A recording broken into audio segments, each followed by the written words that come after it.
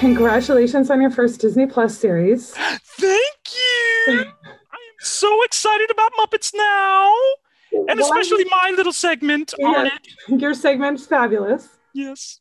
Why was now the right time for the Muppets to get into the streaming business and to do something unscripted? Well, I'll tell you. It all started with just a little vlog that I was trying to make.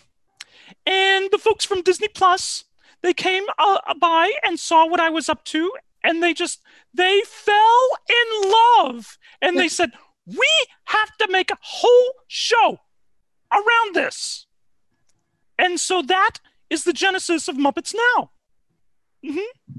Well, you're a very experienced television host and star. Have you imparted your wisdom to any of the executives at Disney Plus, or people very responsive to your very wise advice?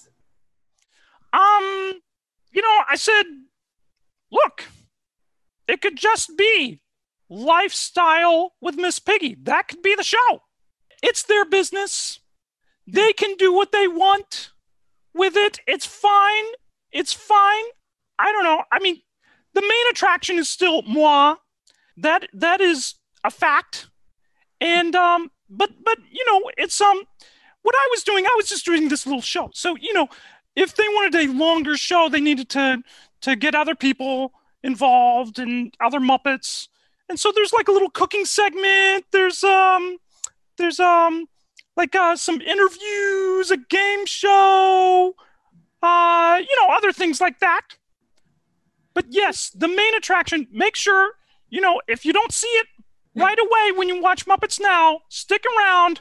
I'll be coming with Lifestyle with Miss Piggy, where I give all sorts of tips on how to make your life a little bit more like mine.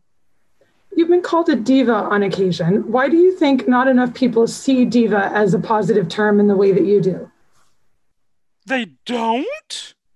You're kidding me. Really? Oh, that's too bad. That's too bad. No, diva is not a bad word at all. No, I take it as a compliment. It just means somebody who is strong-willed and knows who they are and what they want. That's all. Sounds like a good word to describe you. So thank you, Miss Piggy. You're welcome.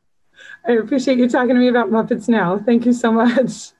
Watch July 31st, Disney Plus.